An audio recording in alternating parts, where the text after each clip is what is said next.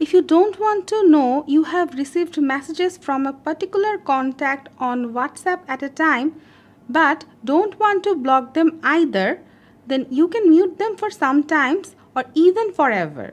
Here we will show you how you can mute and unmute a contact on WhatsApp on iPhone.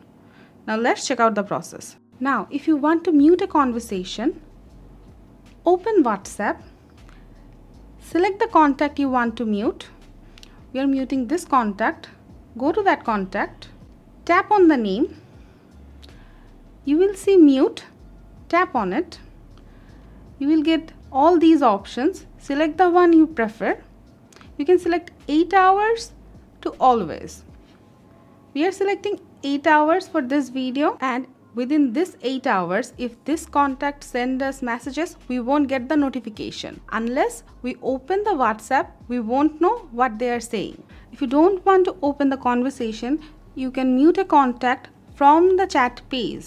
To do that, open WhatsApp, swipe from left, you will get these two options.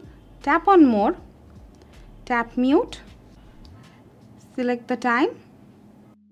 This is another way you can mute a contact on WhatsApp. Now if you want to unmute a contact, again simply swipe from the left, tap more, tap unmute, and another way is go to the conversation, tap on your name, tap muted, tap unmute, and the contact will be unmuted.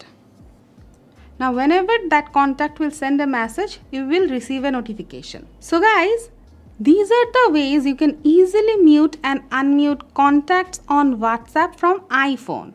That's it for now. Hope this video was helpful. If you have any query regarding the topic, let us know in the comment below, and always stay with our channel. Thank you.